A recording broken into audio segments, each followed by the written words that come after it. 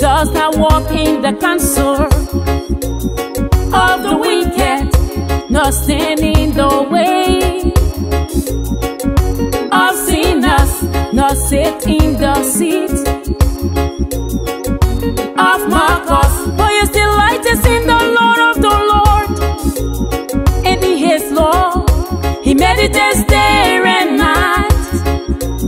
He's like a tree planted by the streams of water, which yield its fruit in a season, and whose leaves does not ever wither, and whatsoever he does will surely, surely prosper. But with the wicked, it's not so. They are like chaff that the wind blows away. Therefore the wicked shall not stand in the judgment, nor the sinners in the assemblies of the righteous.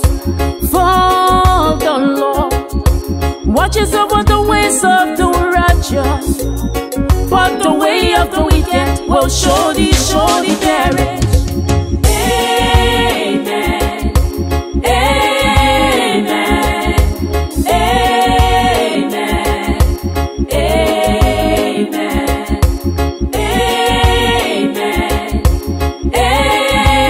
Amen. Amen. Amen. Remember, Lord, that it was in the night that Solomon's destiny was promoted. It was also in the night that Jacob's destiny was uttered. He had the dream of the ladder.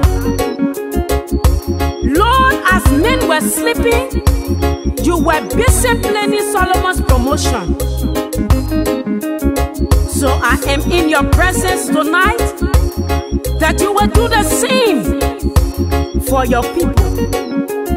Show them the key to their next level and alter their destiny in Jesus' name.